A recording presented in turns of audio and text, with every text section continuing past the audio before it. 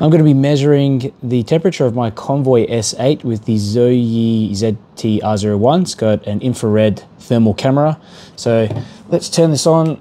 This is on 100%. I think it's got the Osram W2 in there, and you can see on the right side of the display the max, going up 28 degrees Celsius, 29.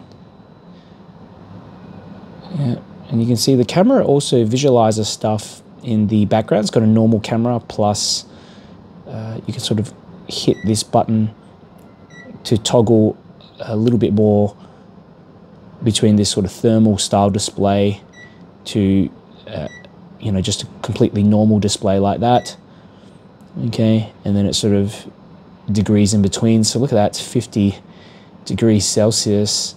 How far is this thing gonna go? It's getting pretty hot. 53, 54. This is going to be pretty useful with my flashlight reviews. I think just having a little visualization of this, maybe at the top end of the ramp, when the light's been on, ceiling bounce test for a few minutes, I'll be able to figure out what it is, what the maximum temperature is. 63.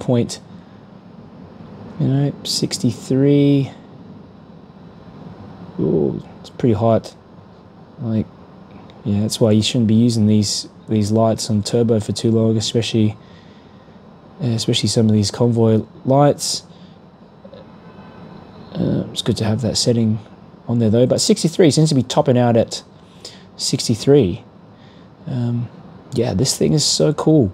I've never seen. This is my first thermal camera, and I've never seen one on a multimeter before. But let me know what you guys think. Do you think this will be helpful for my future reviews? Would you like some of this data included? Let me know below.